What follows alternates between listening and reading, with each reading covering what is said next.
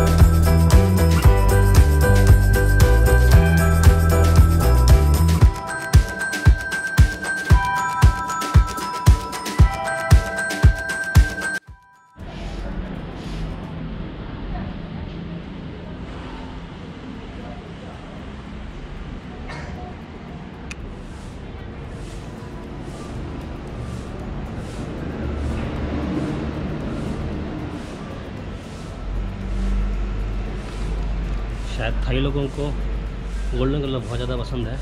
सारे मंदिर वगैरह जो भी हैं गोल्डन कलर में ही किया गए हैं। सब कुछ गोल्डन कलर का।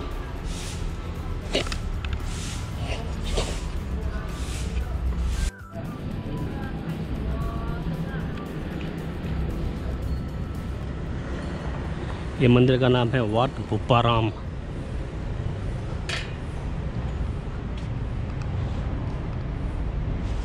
इन्हें यहाँ पे पगोड़ा भी बोलते हैं। ये जो गुम्बद से है ना, इनको पगोड़ा बोलते हैं। और मंदिर को ये लोग बोलते हैं वात।